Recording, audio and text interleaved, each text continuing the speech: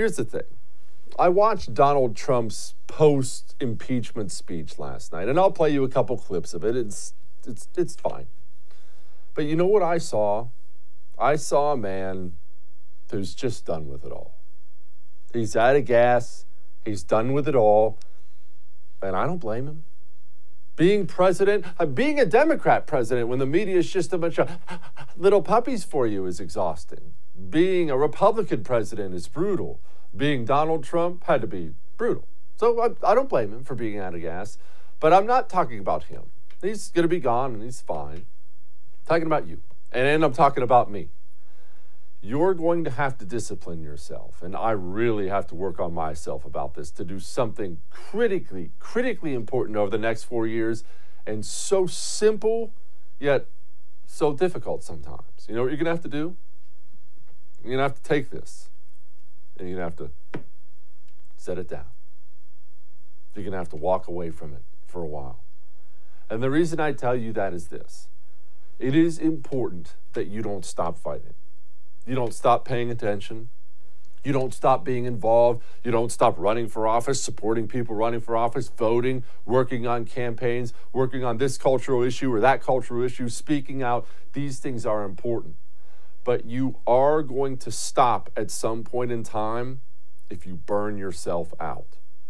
And it's easy. It's really easy under a Democrat presidency, Democrat House, Democrat Senate, in a completely rotted out culture to look around every once in a while. You know, you're spending too much time on here and bad news and bad news and bad news and bad news. And then you're watching TV and it's bad news and bad news and radio and it's bad news and bad news. And it's easy to just eventually just be, I'm done.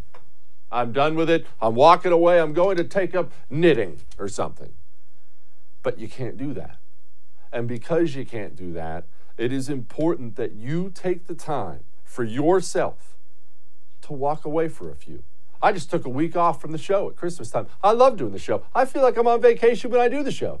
I took a week off in preparation for the next 4 years. Just get away for a little while. You do it. You do it. And I won't say it saddened me to watch Donald Trump post-impeachment last night to speak like this, just because it sounds kind of girlish to say that. But I'll be honest, it kind of saddened me. I want to be very clear. I unequivocally condemn the violence that we saw last week. Violence and vandalism have absolutely no place in our country and no place in our movement. He's already said that. He's already said that on video like 5, 6 times. I know the media is lying about that, but he's already said that. He just looks like a guy who's done fighting back. And I don't blame him. That's not a rip on him at all. It's been a long 4 years, but it bummed me out. He went on and said this. Mob violence goes against everything I believe in and everything our movement stands for. No true supporter of mine could ever endorse political violence. No true supporter of mine could ever disrespect law enforcement or our great American flag. No true supporter of mine could ever threaten or harass their fellow Americans. If you do any of these things, you are not supporting our movement, you are attacking it, and you are attacking our country. We cannot tolerate it. Okay. Good. I'm glad he said that. Hopefully that does something to turn down the temperature out there.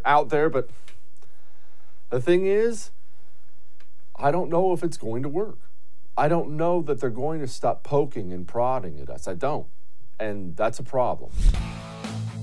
Hey, thanks so much for watching The First on YouTube. If you liked what you saw, go ahead and like and subscribe. You heard me. Like it, subscribe. You'll get a lot more of it and a lot more of me.